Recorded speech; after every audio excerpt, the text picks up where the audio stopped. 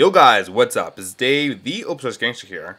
So a few weeks ago, I reviewed the game Dead Trigger 2. Now one thing I mentioned was the fact that if you go into your settings and graphics performance, you only have the option between low and high detail, and that's it.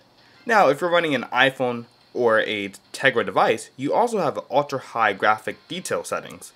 Now that's great for those devices, but what about for the rest of us? If you have a Snapdragon 600 or 800 device, you're more than capable of playing this at ultra high graphic detail, but yet you don't have the option. Well, there is a way to enable ultra high graphic detail. Now to do this, you will need to have a rooted Android device. So first, what we want to do is exit out of the game, go into your settings, then go down to apps, and force stop it. Alright, now what we can do is go to the Google Play Store, and download an app called ES File Explorer. And the reason why I say this Explorer because it has a root browser into it. And I have tried this video like 3 times already using the root browser Explorer, and I just couldn't get it to work. So this is the most effective way to do this. So open up ES File Explorer. After you open up ES File Explorer, click this icon right here and go to where it says Root Explorer and make sure that's on. And it's going to ask you for a super user permission. Then from there, go up to your device, go to where it says Data, which is right over there. Then go to Data again. Now you want to scroll down to COM Madfinger Games Dead Trigger 2. And I kind of memorized where it was at, so I'm just going to skip down to there. Madfinger Games Dead Trigger 2. Alright, once inside, you want to go to where it says Share Preferences and open up this XML file. You want to use ES Note Editor. After you open it up, go down to where it says Unity Graphic Detail.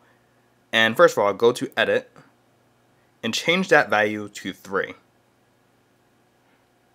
Next, go down to where it says Option Graphic Detail and change that value to 3 as well. Alright, so you change Option Graphic Detail and Unity Graphic Detail both to 3. Hit back, it's going to ask you do you want to save it, and hit yes. Select the file, go down to More, and go to Properties. Then Permissions, select Change, and remove all the write permissions, just so that the app doesn't overwrite what you already have. Hit OK, and cancel. So just to check, all of our write permissions are removed. Now we can go back to Dead Trigger 2.